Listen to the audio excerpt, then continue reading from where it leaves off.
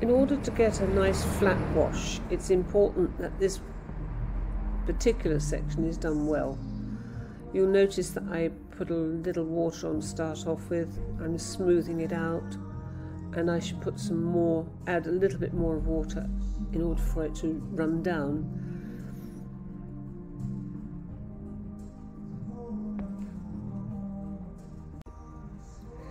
Taking up and filling your brush with the mix that you have made, go across the page very, not rapidly, but at a fairly fast rate.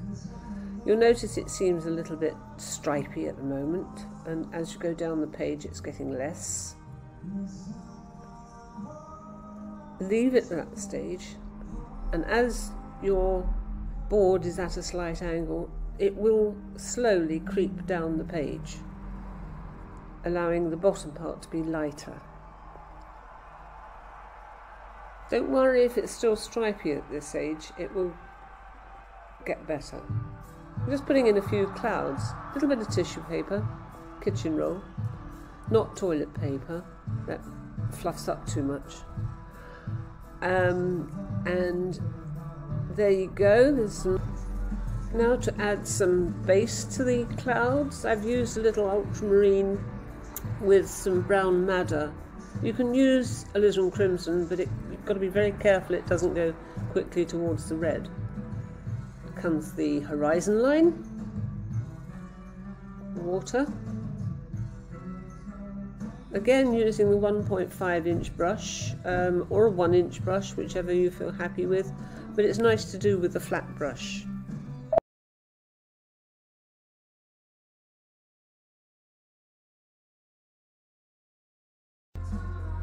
Now to do some of the detail.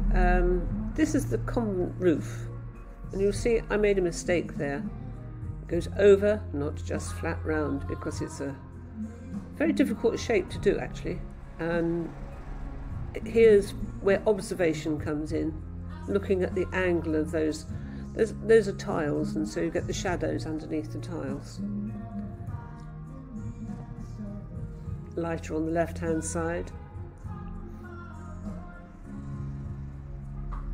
Just going to add the rim, which is gold, so I've used raw sienna there, just as starters. Back onto shadows again. This is ultramarine and brown madder. The Winsor & Newton brown madder is the best as far as I'm concerned. They do vary in manufacturers considerably. Some are much more red than others. Winsor & Newton's tends to be on the pink side, which is perfect for making purple.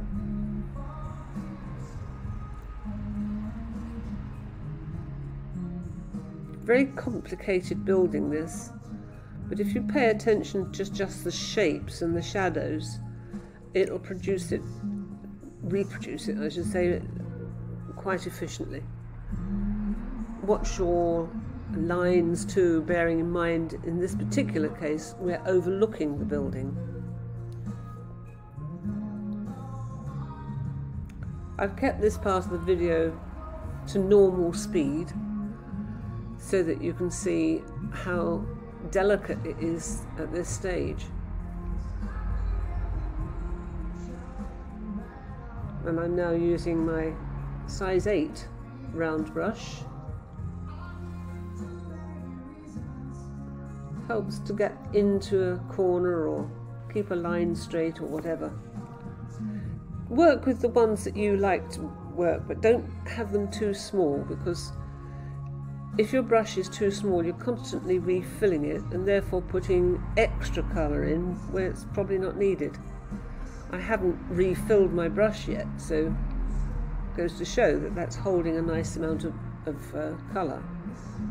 There's a little protuberance there, which is a doorway, so it's just catching the light.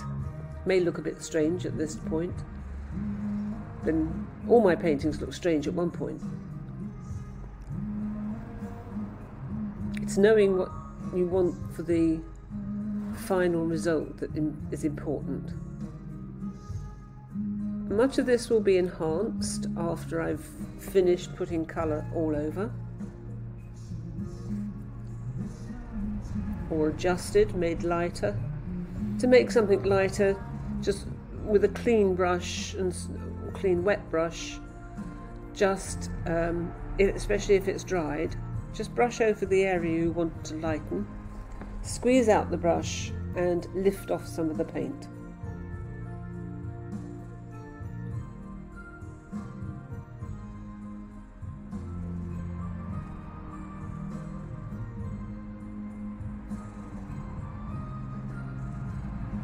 Bringing in the foreground bushes, there was quite a lot about actually.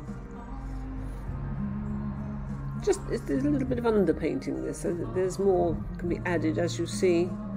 I'll drop in some darker colours as it's drying, so it will spread out slightly, making it look bushy without interfering with the lighter colour.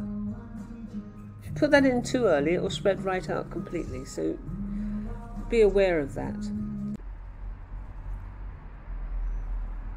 Just adding some of the darker green tones to give credence to the bushes.